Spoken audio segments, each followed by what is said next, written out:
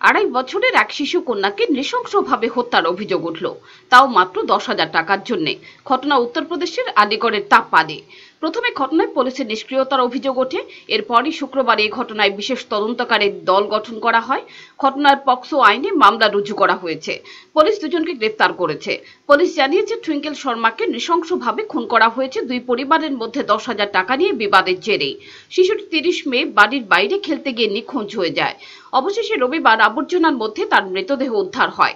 ক্ষতবিক্ষত ভয়ঙ্কর অবস্থায় তার মৃতদেহ পাওয়া গেছে।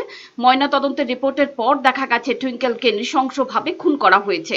ওই রিপোর্ট অনুযায়ী একরত্তি মেয়েটিকে নির্মমভাবে মারধর করা হয়। মারধরে তার পাঁজর এবং বাঁ পা ভেঙে যায়। মাথায়ও গুরুতর আঘাতের চিহ্ন মিলেছে। ডান হাতটি কেটে নেওয়া হয়েছে। তবে মেয়েটির উপর যৌন নির্যাতন হয়েছিল কিনা ময়না তদন্ত রিপোর্টে তা স্পষ্ট হয়নি। ফরেনসিক পরীক্ষার পর বিষয়টি স্পষ্ট হবে। ফরেনসিক পরীক্ষার রিপোর্ট এখনো সামনে আসেনি। শিশুর পরিবারের তরফে দোষীদের কঠোর শাস্তির দাবি জানানো হয়েছে। পিওর রিপোর্ট, চ্যানেল দিনরাত।